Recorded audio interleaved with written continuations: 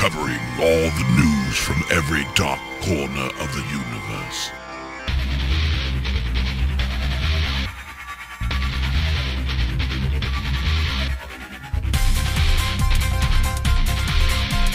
SliceOfSciFi.com.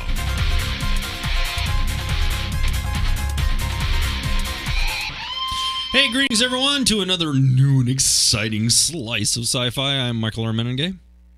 And I'm Megan Zier. And I'm Sam Roberts. Awesome. Let's get to some news. Yes, please. And now the news.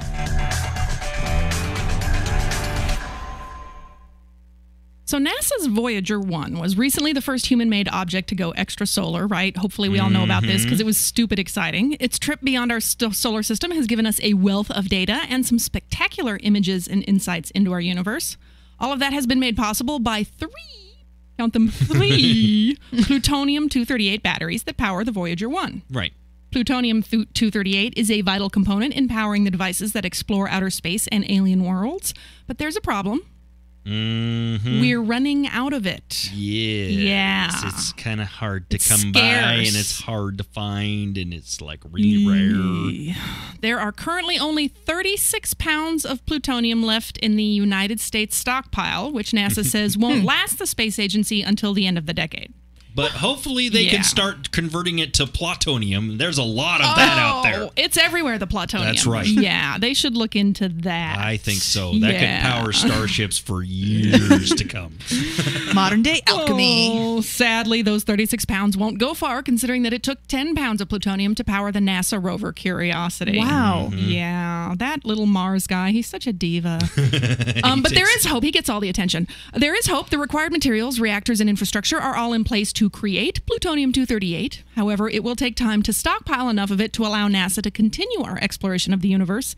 For now, meaningful space exploration is being put on hold, and if there's a disruption to the supply chain, it could even be a greater setback. The thing that this story does not actually talk about, though, is how unbelievably expensive it is to make. Right. Yeah. And the fact that the NASA budget has been so gutted over the last several years because of other things.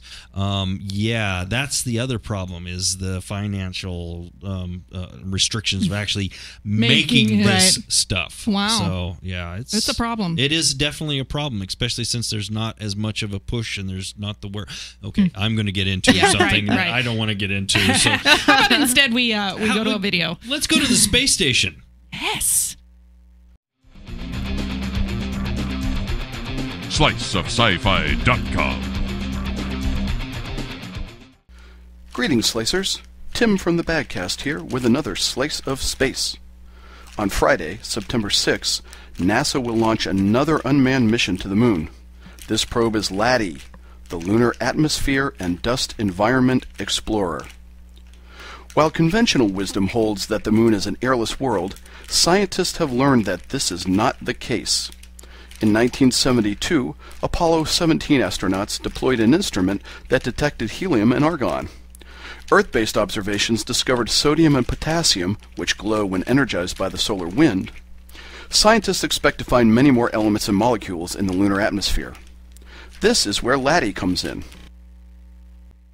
That is very cool stuff. Wow, I had no idea. Yeah, and we've actually been sending a lot of stuff to the moon lately, and it's getting no publicity.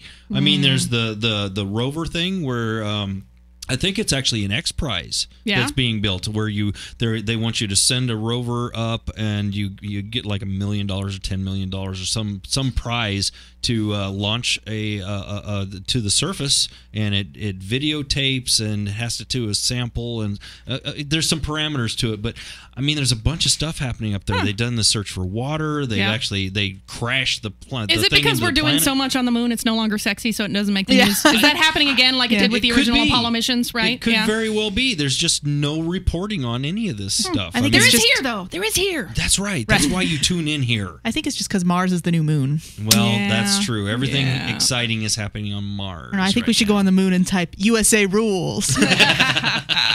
No, we need to put Chippendale chair face up there. Then we're good to go. Graffitiing the moon. How about got another news story. In Terminator 2, we were introduced to the T-1000, a self-healing robot from the future sent back in time to eliminate John Connor. Mm-hmm. Scientists have taken one more step towards making the technology of Skynet a reality with news that a team of scientists have created a self-healing polymer. Because there's a goal to shoot for. Because we get all our ideas from movies and TVs, right? Like, right. you know. But Terminator, really? Yeah, let's build the technology to wipe out the human race. I'm pretty sure that's how all idea. technology is. It's like, you could do this, but we probably won't. And then it happens. Yeah. But self-healing polymers, that could have some uses, Yeah, right? there They you can go. have a Never know. ton of uses. Yeah, scientists at the, oh my gosh, this acronym is Center for Electrochemical Technologies. It's the CIDETEC. SIDTech. Yeah. SIDTech. Well, plus it's in Spain, so it's a Spanish acronym, right? Right. It's in Spain. I'm going to leave it there. Have reportedly created a plastic polymer that will heal itself all on its own. Mm-hmm. After several early attempts prove unsuccessful, the team turned to a polyurethane base. When the polyurethane is cut, its disulfides redistribute themselves back into their original form. Interesting. Yeah, this reaction comes completely naturally at room temperature. In just 2 hours, the material can heal itself to about 97% of its original shape. Wow. That's kind of impressive. Okay, Yeah. as a bike rider, I'm thinking tires and tubes. Right? Uh-huh. Right? That sounds really awesome. But it's to not me. fast enough for tires and tubes. 2 hours? I'm yeah, saying. but it doesn't matter. Yeah. I still don't have to tear it apart and replace tubes. That's true. I mean, You you're know, not going to get back on the road right away. Right, But, exactly. So, also, when stretched by hand, the material retains its strength and will not break. Interesting. This is the first time that a polymer was created that does not need any external influences for self-healing. For now, the team is, of course, calling the new polymer Terminator. Of course they I love are. nerds. I love them. That's so awesome.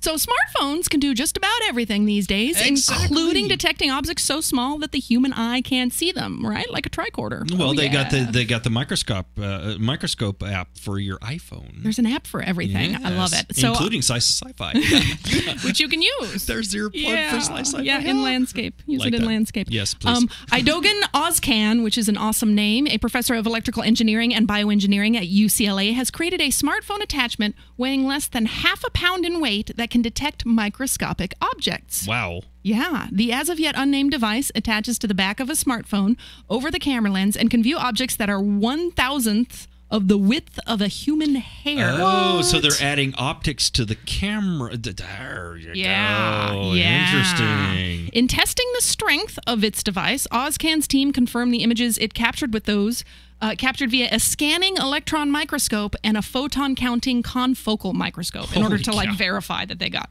That's cool. Wow. Yeah.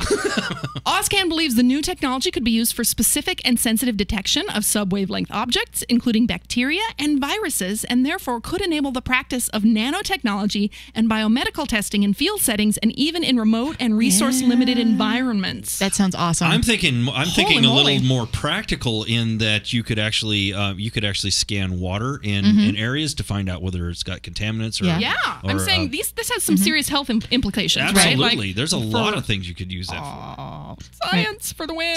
I don't know. I want to know how expensive it is. cool. Like, I don't think it's something we're just going to be able to buy at the Apple store. You don't think But- so? Someday No. it could be. Maybe, but then I It's think the- that's a hypochondriac's the eye- worst nightmare. The eye It's like, microscope. oh my God, there's so much fecal matter on my walls. You don't want everybody to have access to that, right? Exactly. I I see. think that's just really, really bad Asking for trouble. Yeah. The fecal matter attachment. It's the eye fecal. Oh my goodness. That's disgusting and useful all at the same time. No, you never want to know how much fecal matter is around. really don't. You You don't really want to don't. know. It's there and you can't do anything about it. I'm sorry. It is the world. The world is full of shit. That's all there is to it. And that's what we've been talking about for the last 30 seconds is poo. Let's do some multiverse. Yes, please. Covering all the news throughout time and space. This is the Multiverse News. Good evening, I'm Lance Neutron. And I am Nigel Blackwood, and these are your Multiverse News headlines. Looking to give his career a boost, M. Night Shyamalan has officially changed his name to Alan Smithy. In other news, there has been quite the heated debate on social media regarding Ben Affleck becoming the new Batman. first impressions are that people are not exactly too excited that he's taking over the iconic role. The most common negative opinion was that Ben Affleck was once known to play a superhero who was blind and used echolocation to find his way around, and now people will have to get used to him dressing up as a bat. In related news, actor Joseph Gordon-Levitt was last seen running down the street wearing only a cape, repeatedly screaming the phrase, "I'm Batman." And here with our next story is Lance Neutron. Lance? In more comic-to-movie news, showing the wisdom we've come to expect from Warner Brothers, they are going forward with the Justice League movie with completely different actors. Superman will be played by True Blood's Joe Manganiello, Flash will be played by David Boreanaz, Batman will be played by Jim Caviezel, Wonder Woman will be played by True Blood and Arrow star Janina Gavankar, Green Lantern will be played by Serenity's Chiwetel Ejiofor, Hawkgirl will be played by Mia Wasikowska, and Martian Manhunter will be CGI but voiced by lost actor Adewale Akinoye Ajbahe. So congratulations to Manganiello, Boreanaz, Caviezel, Gavankar, Ejiofor, Wasikowska, and Akinoye Ajbahe. One person that isn't happy about this is actor Will Smythe, who wanted to play the part of Green Lantern. Lance, I believe it's pronounced Will Smith. Wall Sniff. Will Smith. Snitz. Smith. It's too hard to pronounce. Those names can be quite tricky. And that's all of our news. We now take you back to the Draco Vista Studios. Oh, Nigel, this is embarrassing, but I believe it's pronounced Draco Vista Studios. Don't worry, you'll get the hang of it.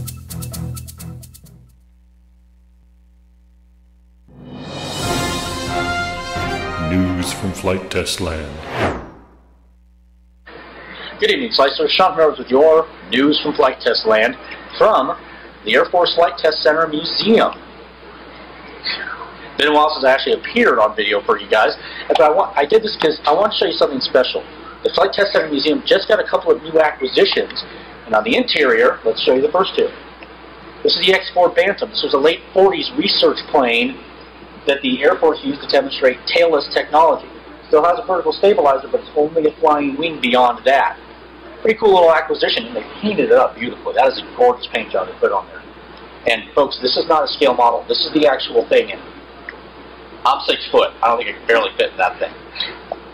Over here also we have the X-48, the Boeing X-48C. This was their demonstrator for a blended wing body airliner design. They worked with it, built this with NASA, and this is the later model with the big engines on it. Big is relative, obviously. But you can see how this design has changed over the years. And just think, these two really, in a way, are related. It's the same kind of technology, flying wing technology with vertical stabilizers without the horizontal stabs in the back. Very cool little thing to come into the Flight Test Center Museum. And, of course, in the background, they got this one last year, folks. That's the YF-22, the original YF-22. This one was hard for them to get. They had to go to when the Air Force Museum got their F-22, combat F-22, the Test Center Museum said they want this back. It barely fit. Those are the doors right there in. Cleared the doors by less than a foot. They almost had to modify the doors to get it in, but you know what? It's worth it. Sean from Edwards out.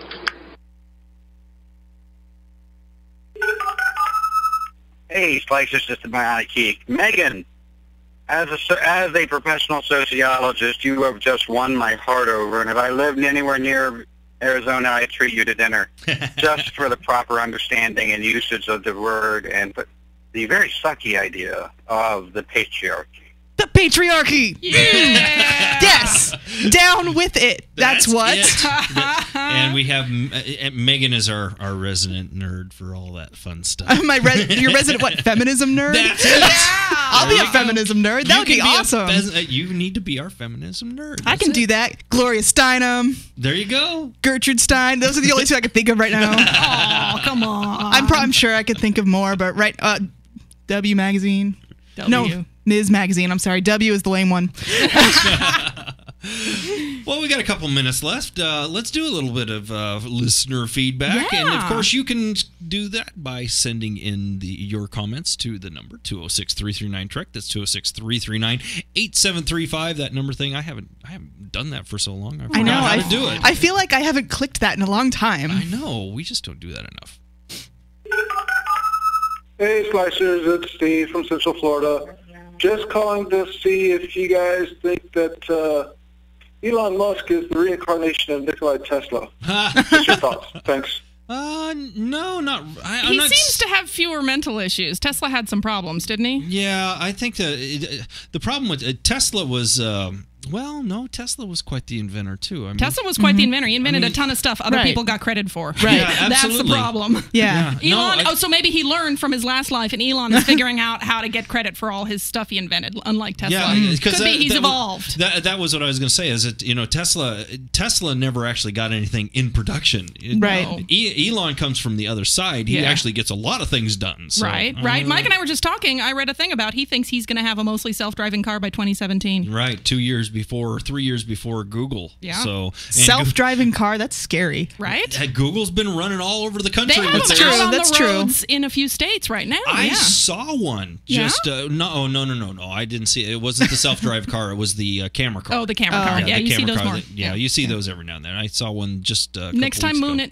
There's a collection on the internet of when people see the camera cars, the strange things it's caught. Oh yeah, it's great. Yeah. There's all kinds of really stuff. There's so many really cool ones. I remember the first one I ever saw was the bicycle crash guy. Mm-hmm. Did you ever see that one? It was basically going by frame, and you see the bicycle, and then you don't see the bicycle anymore. Yeah. I mean, that camera catches some odd stuff. People don't know it's there, and it just I don't know. Human race, don't moon the Google camera, please. It's been done. It has been done. Yes. Hey guys, Rapid Eye here. So I'm flipping through the channels the other night trying to find something that's safe to watch with my wife and 13-year-old daughter, and we came across Jack the Giant Killer. Yeah. And I remember when that was in theaters, the previews looked kind of interesting, and I said, okay, I'm game, let's watch it. And I think my wife paid attention for about 5 minutes, 10 minutes, and then she zoned out and moved on, wasn't interested. But I stayed and watched the whole thing, and my daughter thought it was, fairly interesting. She stayed and watched the whole thing, and I actually thought it was a pretty good story. I'm surprised it didn't do better in the theaters. Yeah, it didn't do well. And then, I kind of talked to my wife about it a little bit. She says, "Well, what you got to understand is it was dark. It was definitely too dark for kids. So when you're talking about kids movies and Jack and the Beanstalk and stuff, this isn't a movie for them." I don't know. I disagree. And not only that, but unless you're a genre fan or you're into some goofy comic book fable thing, then you're probably not going to be interested either. So I guess that's why it didn't do well. It didn't really have it didn't have a target audience. It's interesting that you bring this up because it's a conversation that I've had several times with some people lately, and that is there's this really weird disconnect of how violent and brutal the original fairy tales were, and how we've really cleaned them up, and everybody expects them to be clean now. So when it starts going back to its dark roots, everybody freaks out and goes, "Oh my God, I can't believe you made us." Fairy tales were how you scared kids into behaving properly, and that was by threatening them with death, dismemberment, kidnapping, burning, heinous stuff. And we really don't do that enough anymore. Yeah, I gotta say. I have a great kids book from Germany that I remember when I was a child. My mom had called Stuffelpeter, which is about. I mean, it's got all these little stories about a kid. He grows his fingernails too long, and then eventually his fingers get chopped off, and there's a picture of a chopped off spurting blood, and then he wouldn't comb his hair and he wouldn't grow his nails, and so these horrible things happened to him. Or the guy who was so greedy and then eventually starved to death. I mean, and these were kids' books. Stuffelpeter. Absolutely. I gotta say, I read the Grimm's fairy tales when I was a kid, and I was surprised how often Satan showed up in them. Oh, yeah. Honestly, I'm like, they just meet the devil? Does he just walking around? That's crazy. Yeah. Oh my gosh. I mean, these kids are. they're just brutalized and terrorized and tortured, and it's like, oh my God! If you really read the original Little Mermaid, oh my God! I've never read that. That's not an eye opener. That's a bummer of a story. Holy that is depressing. Crap. Yeah. It's been really cleaned up, folks. But that's why you tune in to us. Because we unveil all these things for you. That's right. what we're we here show you for. the seedy underbelly of fairy tales. The seedy underbelly of a lot of things, to be honest. Absolutely. But that's going to do it for this show. Thanks, everyone, for tuning in. You will see us again very soon because we keep doing these things. There's no getting rid of us. We just don't know how to stop. We don't know what else to do. We're like the cockroaches of genre news shows.